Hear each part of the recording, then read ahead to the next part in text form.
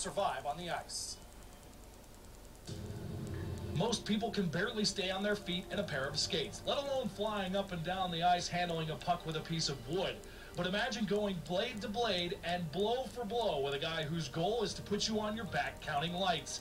We tracked down a pair of guys who know what it takes to be the last man standing.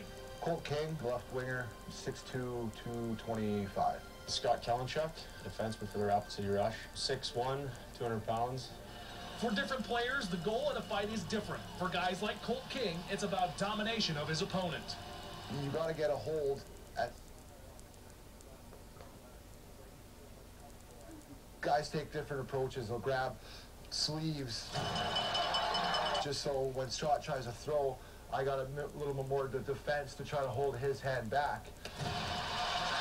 Me personally, I like to grab it by the collar, and then this way, if he tries to throw his right hand, I can put my, left arm up and do a bit of a blocking. Holding him up top here, I can kind of move him around a bit more too to kind of keep him off balance. For others, the quicker it gets to the ice, the better. I'm Conrad Reader size, and I'm fighting Kalinchuk.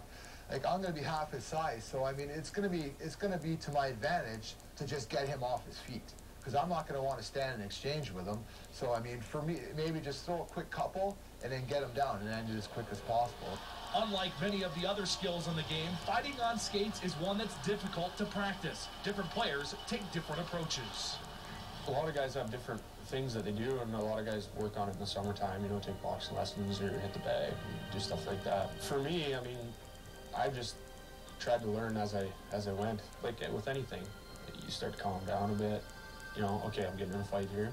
Think about what you got to do. It's almost like animals growing up in the wild, where they spend their whole life play fighting, wrestling, and obviously it works out in the long run. Whereas there might be a time in practice where a couple guys will goof around and drop the gloves. No, you don't never throw any punches, of course, just kind of goofing around, but grabbing onto each other and clutching with each other. And I feel like that does a lot more than actually simulating a real fight. I mean, to spend time back boxing and doing all that, I feel is maybe even a waste of time, because anybody can get anybody at any given time.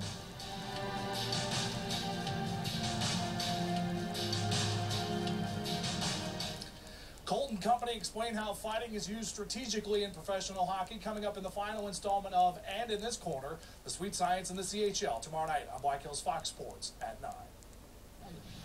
More hockey for you now.